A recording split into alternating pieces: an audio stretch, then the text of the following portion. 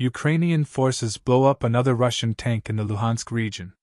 In the presented video frames, drone footage shows a Russian tank, which is advancing in the same location in the west of Luhansk region, where 2 days ago Ukrainian drone bombed Russian infantry. While driving, the Russian tank gets hit on the front.